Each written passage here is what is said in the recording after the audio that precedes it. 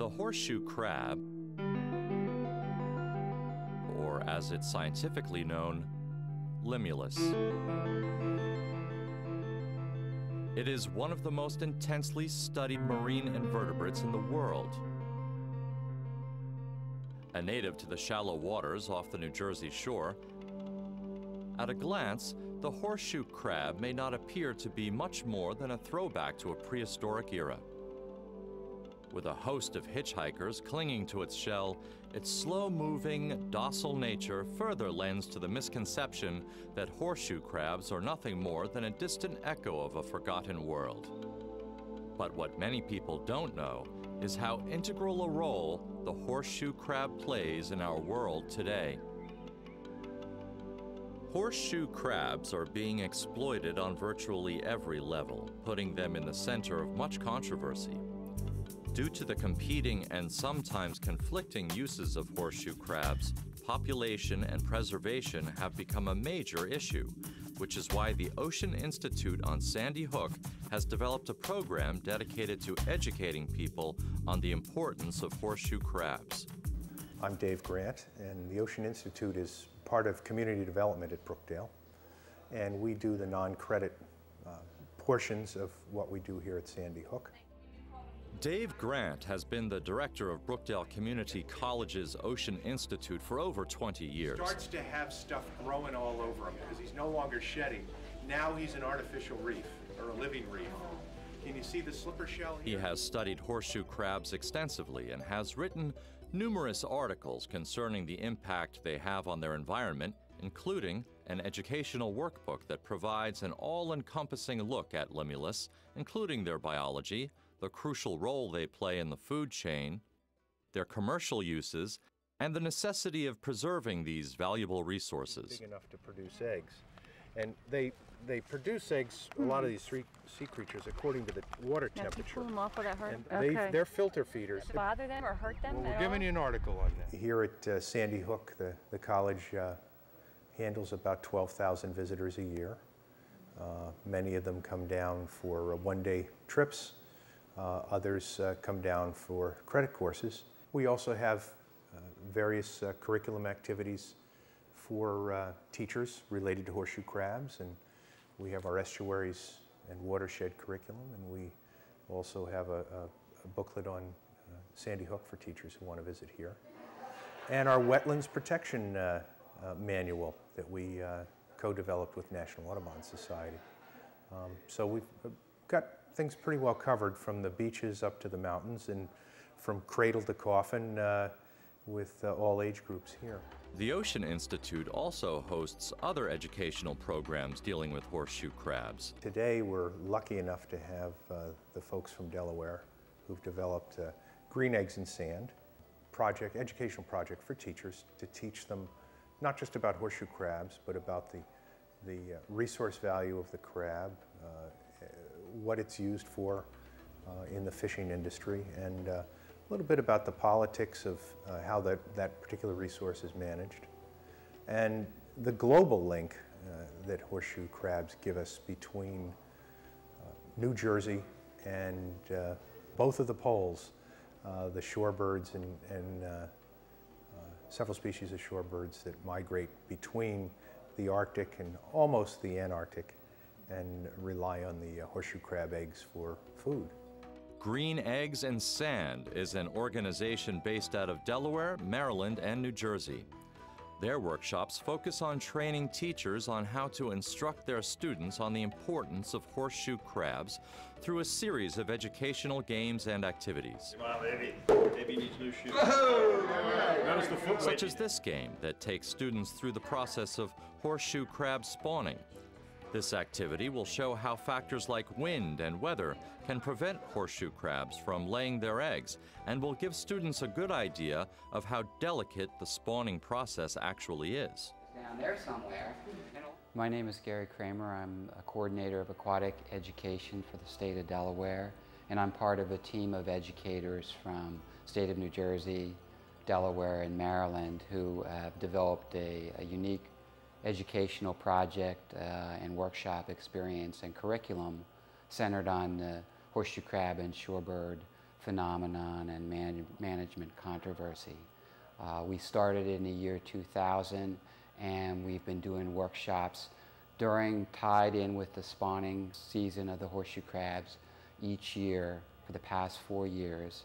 This year, there was such interest that we had in the last several years from way beyond the 3 states, teachers from over a dozen states, waiting lists of educators to come into the workshop, that we decided as a team that we would do some road workshops. We'd take green eggs and sand on the road, and we're doing 3 workshops up and down the coast. We did one up in Cape Cod. We'll finish with one in Virginia at the end of the spawning season.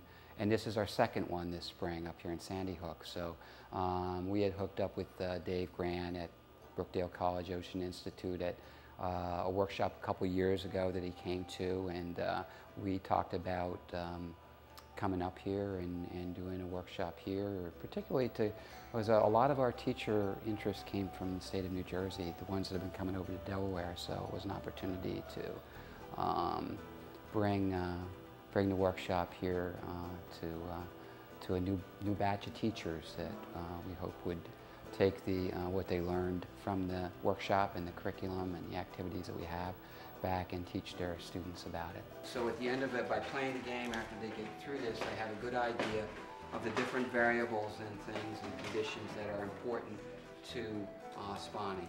My name is Sue Bennett-Kennelly. I'm with the New Jersey Division of Fish and Wildlife. I'm the Aquatic Education Coordinator for New Jersey. I came into Green Eggs and Sand in, I believe it was 2000. It has been amazing. It's been so well received, and like Gary said, the support that we've gotten from experts in the field, their reaction to it, the response to it, and the response of the public in general has been overwhelming and has really made the curriculum what it is today.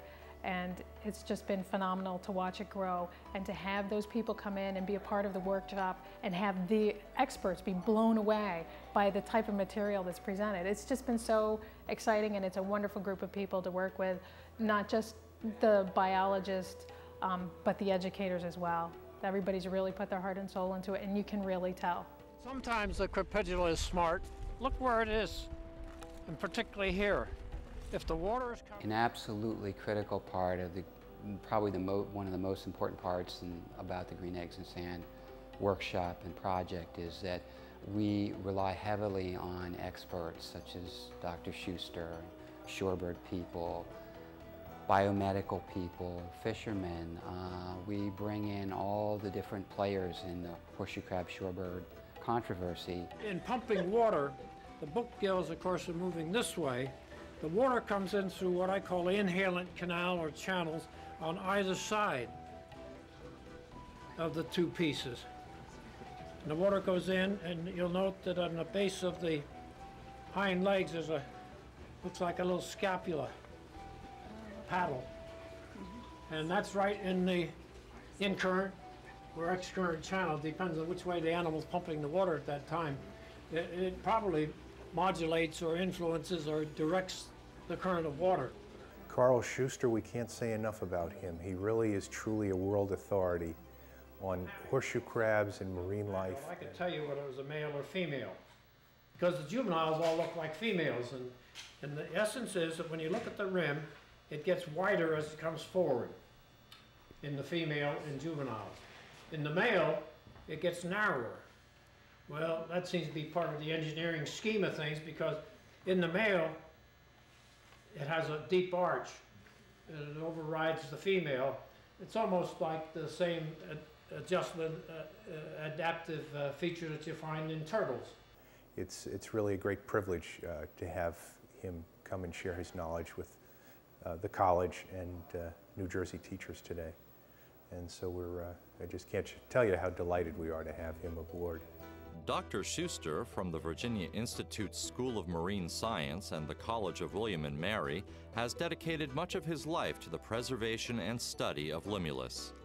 In recognition of his contributions, the sanctuary off the mouth of Delaware Bay was named the Carl N. Schuster Jr. Horseshoe Crab Reserve in 2001. I was encouraged all the way through my training to not become a specialist in the modern sense, where you go into the statistical approach to ecology and everything else. They said, just be a naturalist. Try to understand the animal, so that most of my work has been trying to understand the interrelationship between the morphology of the animal and how it behaves, the animal and its behavior and whatnot. And then incidentally, one of the best ways to get a feeling of what's happening with horseshoe crabs is when the water's a little bit warmer in the sun, is lie down on your belly during the time when they're spawning and look at them eyeball and eyeball in the mating groups. And you start doing things like this and you get a better appreciation for the animal. And so my forte is from natural history of the animal, and that's why all these little things I've been telling you about is just from observations and then conjectures on what the significance may be. It's up to others to prove or disprove the points.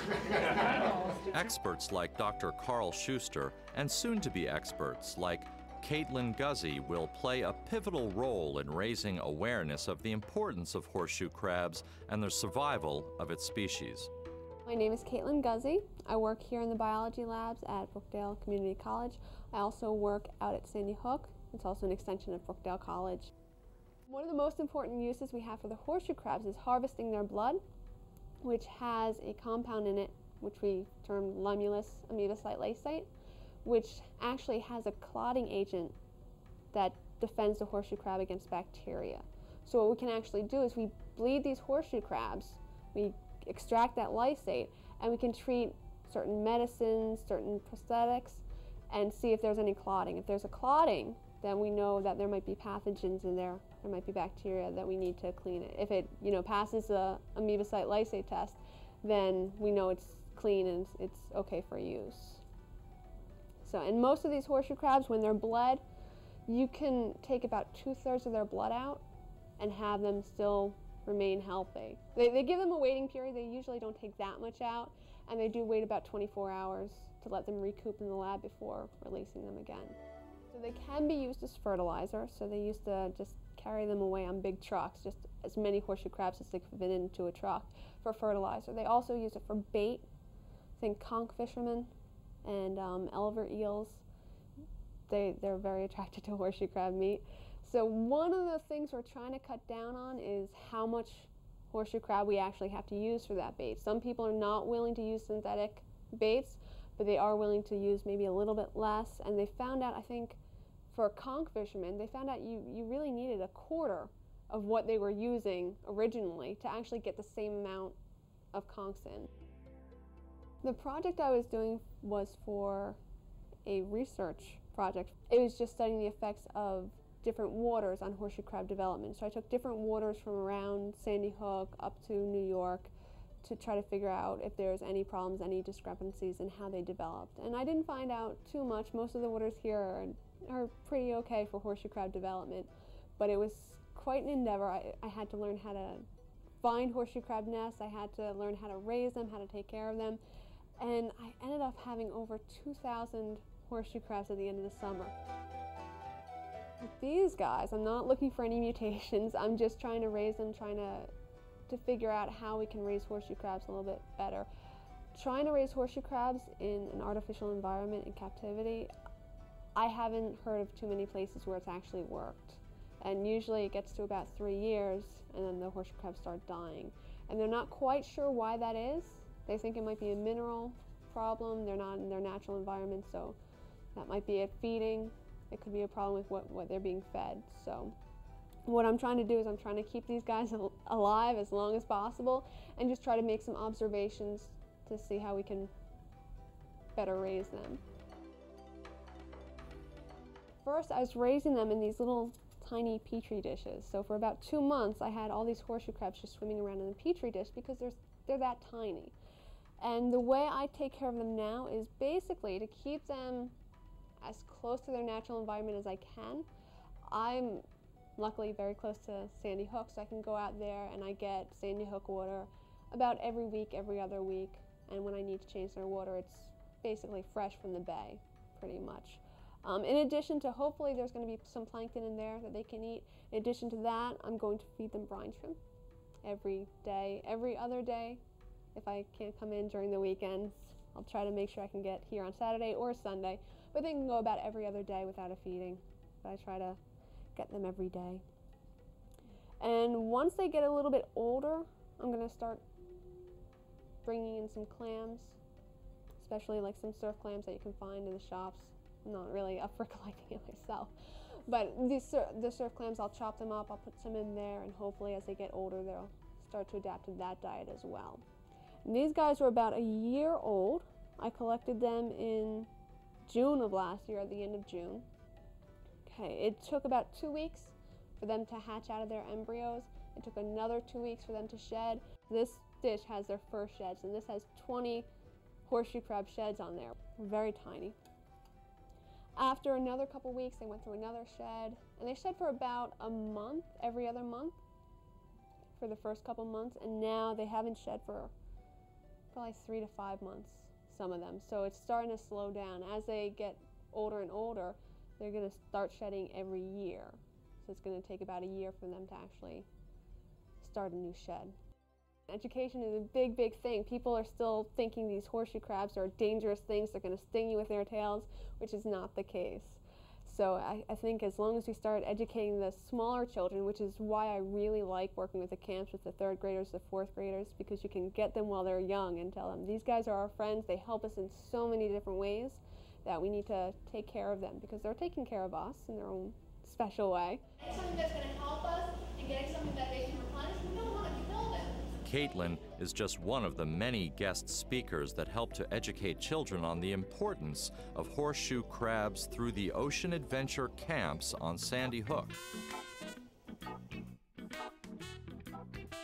These camps give kids the chance to experience horseshoe crabs in their native environment.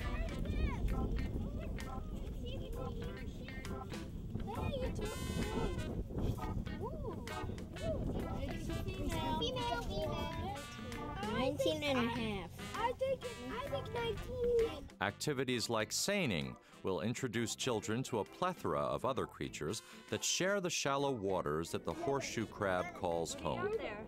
I think it's got a fiddler crab. Yeah. That is the big blackfish.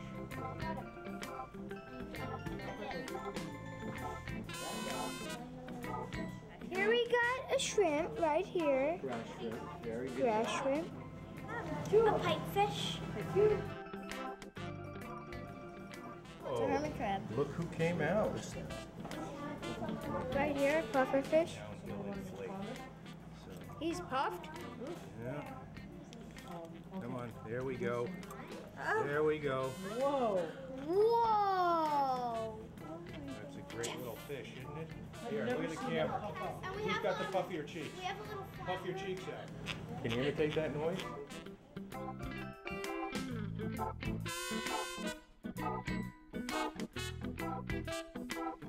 All right, then I'll turn her upside down here, and perhaps you guys can point out anything you've learned about horseshoe crabs, one at a time.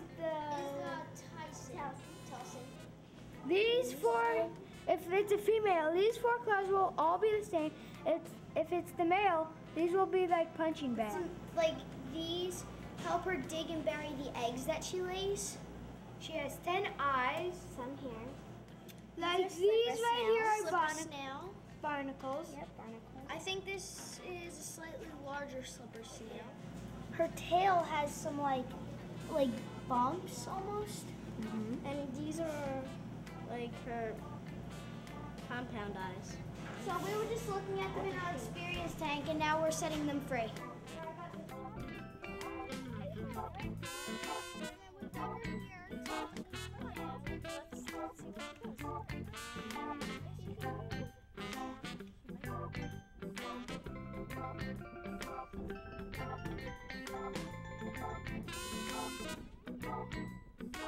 Campers will play a series of games including Hangman, Horseshoe Crab Jeopardy, Evolution for 4. This is the spiral horseshoe crabs belong to. and other various word puzzles in order to acquaint themselves with the terms and information about horseshoe crabs and the ecosystem in which they live. Given the tools and information they need, they can better understand the necessity for resource management and conservation of horseshoe crabs.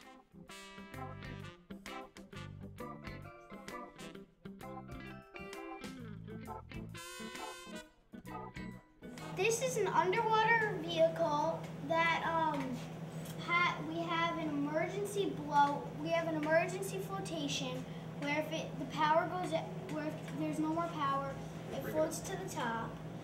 And we have the propellers so it can spin around, it can go left and right and up and down.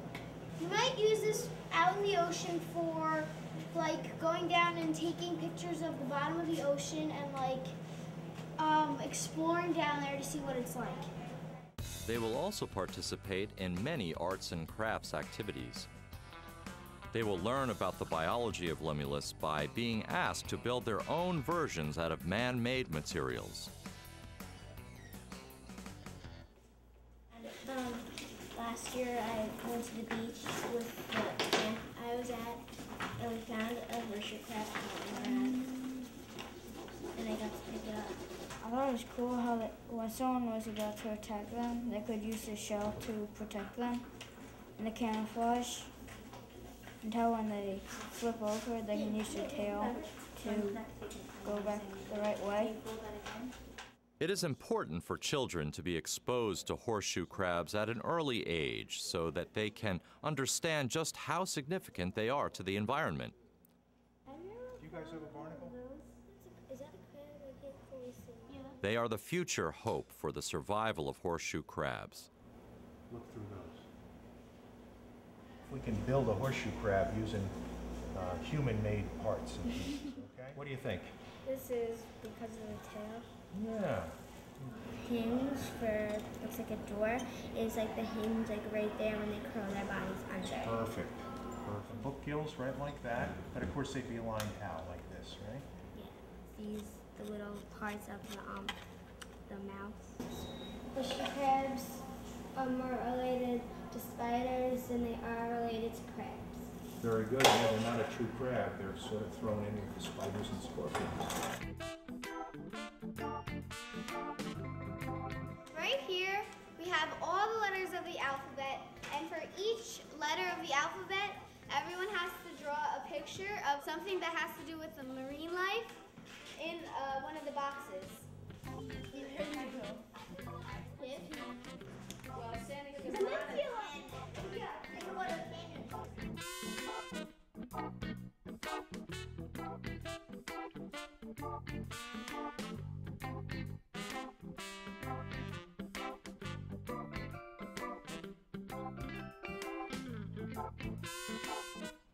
To end their camp experience, campers will enjoy a trip for ice cream.